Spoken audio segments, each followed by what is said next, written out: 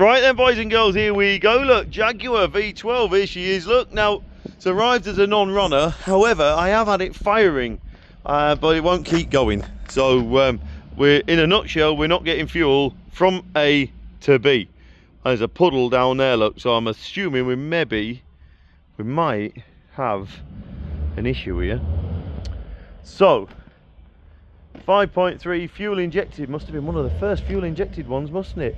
So there she is, she turns over, she has compression, and it does fire if you feed it at the front here, but that is all I've had up to now, and that's all I'm going to have. So so there we go. Clearly in need of a little bit of love. Look down this here inner wing, bits and pieces. Had a colour change from blue to black. So she's in need of a bit of love, the old girl.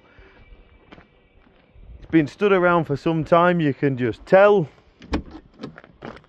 Interior will clean, will colorise, I think. Headlining's dropped as usual. 36,000 miles on the clock. You have to make your own inquiries on that one, won't you? Doors locked. Again, bits and pieces in the back of there, look, odds and sods. So it's one you're going to have to come up and have a look at and make up your own mind, isn't it? It's very much one of them cars. So make a lovely old car when it's done.